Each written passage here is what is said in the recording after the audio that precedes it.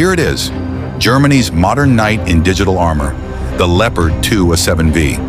A 60-ton steel diplomat that doesn't do quiet negotiations, but definitely knows how to make an argument at 1,500 meters per second.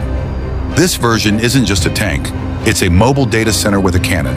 It has a digital fire control system, thermal imagers sharper than your phone camera, and a 120mm smoothbore gun that politely reminds targets why armor matters. The 2A7V also brings better protection modules, climate control for the crew, and a hybrid power management system. Because apparently even tanks need to think about fuel efficiency now.